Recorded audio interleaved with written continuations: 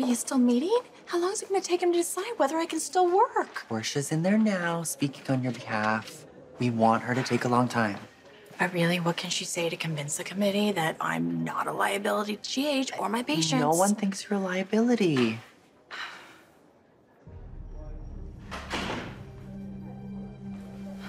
It's okay. How'd it go?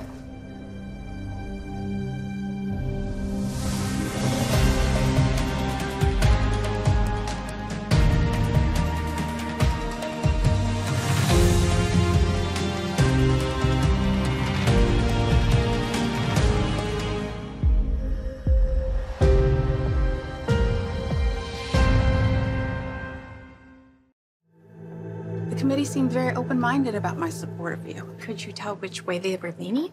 It was very formal. They were asking me questions about your history here, so I spoke on your professionalism and how you take care with each and every one of your patients, your knowledge and skill as a nurse.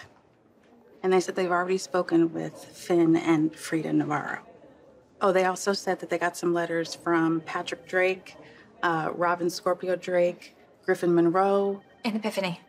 They didn't say they received anything from her. But my union rep said they reached out to her. Maybe Epiphany hasn't turned in her letter.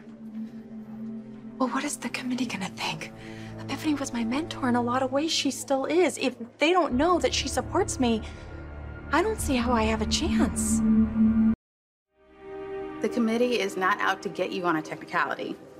A missing letter of support from my mentor isn't a technicality, it's a red flag. Isn't Epiphany on her campus visit at Johns Hopkins?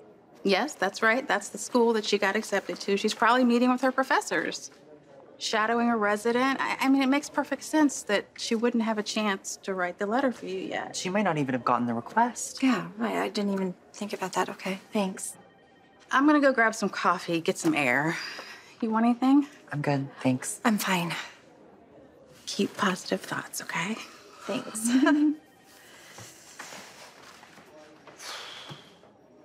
You know, as nervous as I am for myself and my future, I am so happy for Epiphany.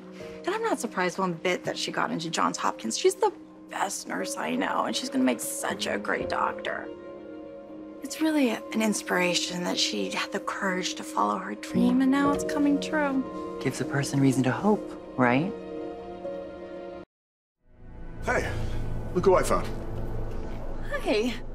I hope nothing serious brought you in. No, I wanted to wish you luck with the ethics committee. I'll be rooting for you. Well, thank you. You know, when everyone started finding out that I helped Nikolas keep Esme captive, I just assumed people would turn their backs on me. I just can't believe how giving my friends have been. Nikolas put you in an impossible situation. And you came forward, despite the potential consequences, even after I tried to convince you otherwise.